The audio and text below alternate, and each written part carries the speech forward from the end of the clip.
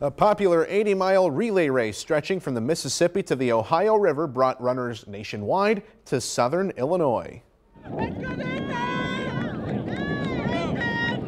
More than 2,000 runners took part in today's river-to-river relay. This was the scene at the Goreville Exchange Station. It's just about halfway to the finish line in Golconda.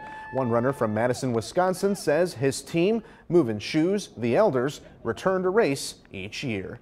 And we do this race every year and we love it. This area of Illinois is absolutely gorgeous and we look forward to this all year. We just love the challenge. We love the camaraderie. We had a chance to meet some of the other teams.